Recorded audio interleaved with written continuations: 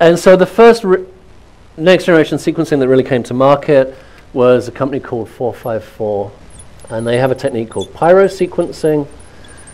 And the way that this works is that you have your DNA molecule, and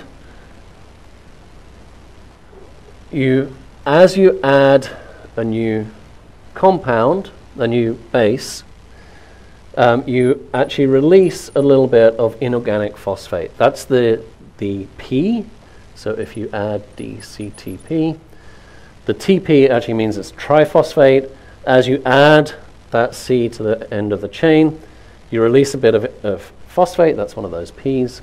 And there's an enzyme called luciferase, which is pretty cool because when it finds a phosphate, it emits light. Okay? So it just makes a flash of light. Think fireflies. So pyrosequencing started kind of early 2000s.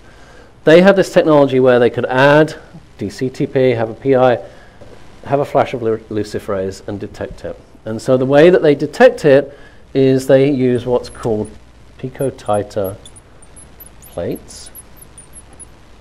And the picotiter plates have a very small well that's something like 25 micrometers across.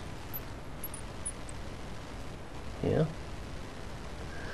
And you just get a little bead with some DNA attached to the bead, and then you wash across the top of here either DCTP, DTTP, DATP, or DGTP, one at a time. So you wash across the DCTP, and then on the plate, as you add, for example, DCTP, every well where you add a C gives you a flash of light.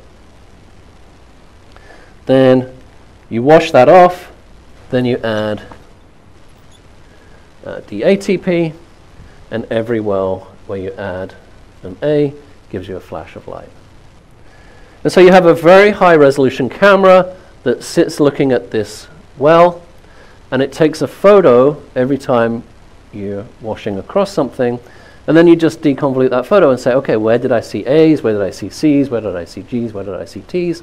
That's how you do it. So 454 sequencing for a long time was the dominant technology, a long time being about 5 years. It also had some advantages, so it could also do relatively long reads. Towards the end of the life of 454, they were getting up to about 750, but typically 500 bases onwards. When it started out, by the way, when it started out in the early 2000s, it was about 50 bases.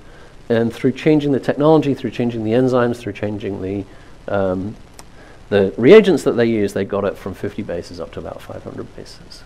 Okay. So it was relatively long read. It was relatively quick to do the sequencing in the sense that it would be about 7 to 12 hours.